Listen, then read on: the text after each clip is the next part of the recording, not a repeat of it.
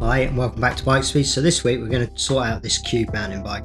We're going to do some drivetrain work, new chain, new front chain ring, new cassette on this one. We're going to do the lockout cable on the front forks and some little minor details along the way, and a new tyre and just odds and ends. So do check this video out. There's a lot going on in this video just for a routine service. It just sort of shows the level that we go to. So you can see here the chain is absolutely worn out. It's stretched beyond stretch. Now the issue with that, once you get a chain that goes beyond this like this, you wear out your big chain or your main usage chain ring, which in this case was the big chain ring.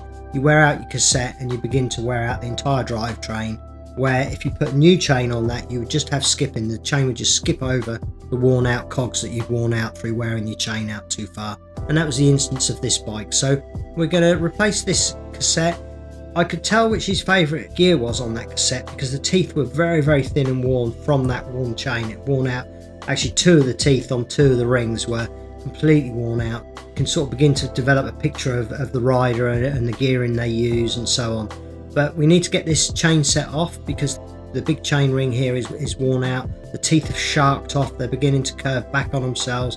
You can see the inner teeth there are barely worn at all, but these top ones that I'm pointing to now have really pointed out, and if I put a new chain on, they would just skip over there. There would be no, it wouldn't be able to take the tension of a new chain. It would just, the chain would just skip straight over the top of those. There'd be no grip. So we need to replace that. Now we take off the derailleurs usually for a clean like this. The front ones come off fine without any problem at all, so we'll put that through the ultrasonic cleaner, re-lubricate it, re-grease it, get that back on the bike. But the rear one, the tail of the cable here was so short, if I cut it off, there wouldn't have been enough tail to put a new end on and to get it out of the frame of the derailleur. So in this instance, I'm going to strip down this derailleur. I'm going to take out the jockey wheels.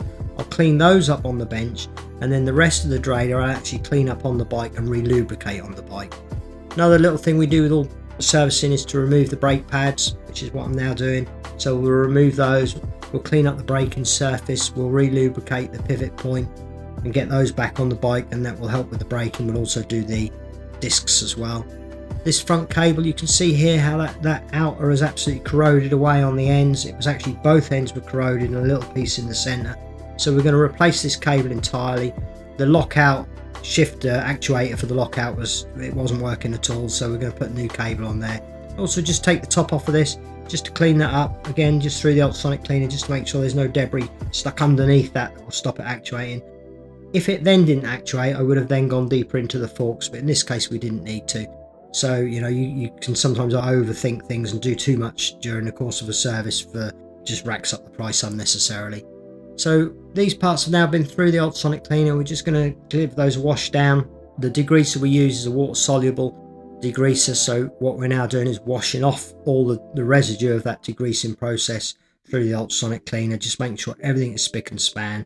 So we've done the chain set, we've now got the front derailleur, so we just work that through one of our detailing brushes, clean up a few odds and ends, a few nuts and bolts and things. There wasn't actually an awful lot on this bike needed cleaning up through the ultrasonic cleaner, but we sort of choose our parts according to the service we're doing and according to the bike, and you see all these little fittings. I just run them through.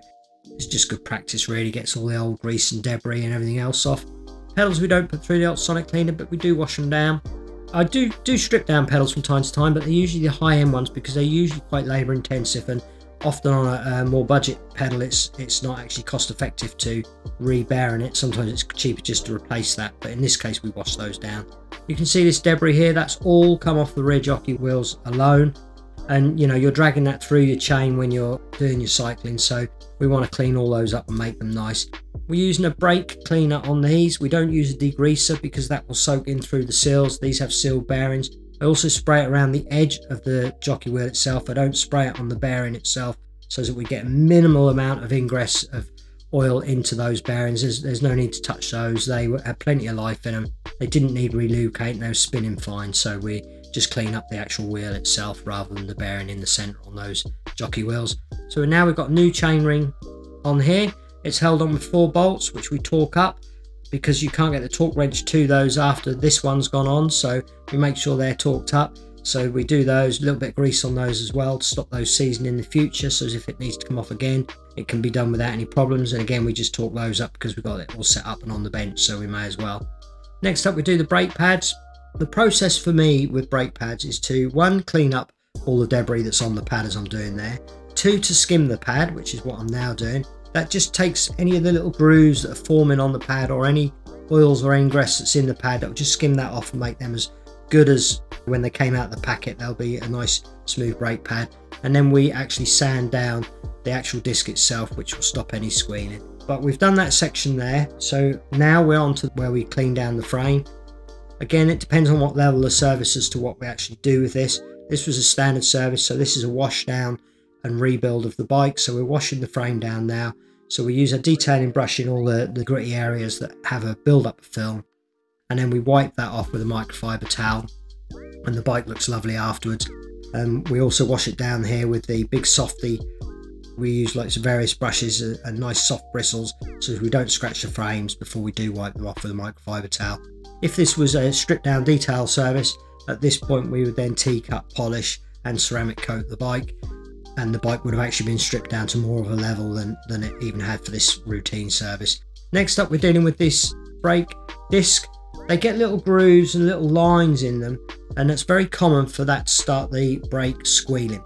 So we've done the pads, we're now going to do the disc. We use a little bit of emery cloth, we rub that disc down, get all those grooves out, and that will just help stop some of the squealing that you get on your brakes. But you'll also see as we rebuild this bike, we did a little trick on the rear caliper, which would have definitely have caused this bike probably to have squealed, and we just sort out a little problem on the rear caliper, so it's just worth watching in a few minutes time. Now we're just cleaning up the hub, cleaning up the wheel. At this point I'm checking the spokes, feeling all the spokes, making sure there's no broken spokes, making sure the wheel is structurally sound and okay.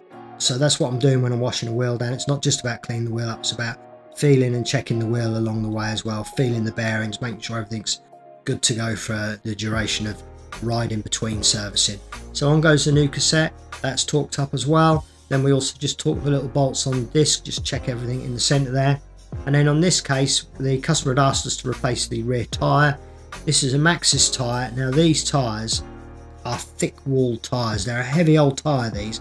But if you're off-roading, you're going to be going through some rough, gravelly, flinty ground, you know, rocky ground. These tyres are great for that, these Maxxis tyres, because they're almost like a motorcycle tyre. They're a very thick tyre.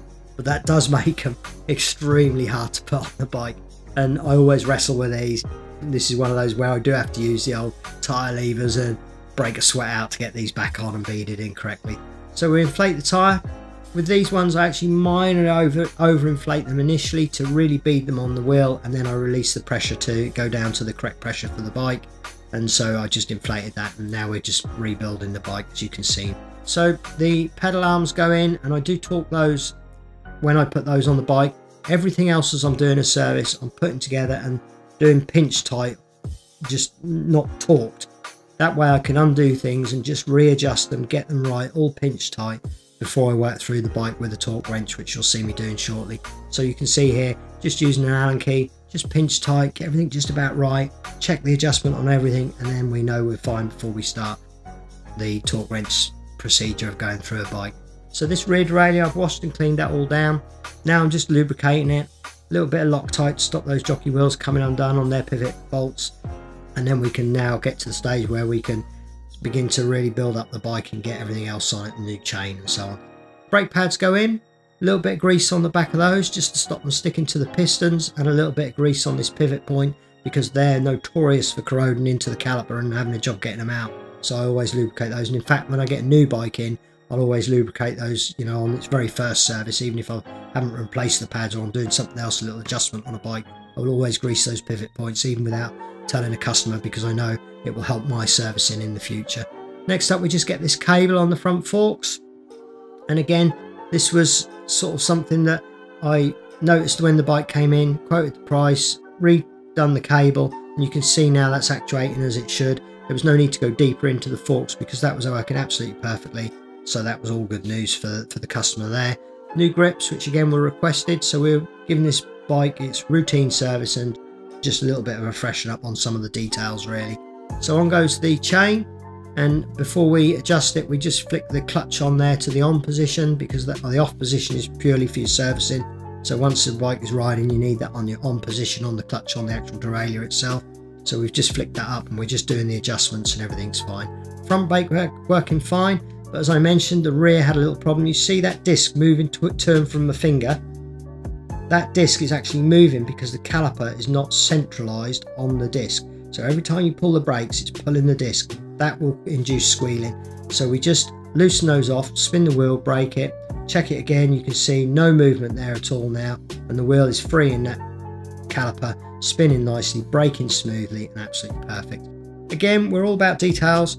I wouldn't personally have put this tie wrap on these cables, but the customer had, but it was a white one.